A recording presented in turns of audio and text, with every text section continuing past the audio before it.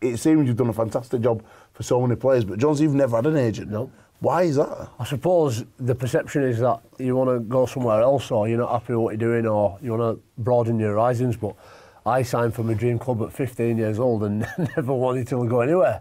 And I guess there's been deals that have always sort of incrementally increased as your career progresses. And then if it starts to get old, it comes out the other side of the ladder as well, as Gary calls it. But that's the thing you'll know, career with Gary Hetherington. He's got a very stiff, what would you call it? A structure that he used to call the pie, whatever metaphor you want to use. And we've all got a piece of the pie, and if you want this piece of your pie and you want to give 5 or 10% of it to your agent, then go for it. Or you can just have it yourself. He actually says that in front of you. So he'll say, the player will be there and he'll say, well, if you want it, I'm not going to give you no more. Yeah. And he stood next to you, but luckily, I'm not saying luckily, my lads all know the score. We go in there prepared for what comes out. We've gone at it with Gary for 12 years. I've had more deals at Leeds than...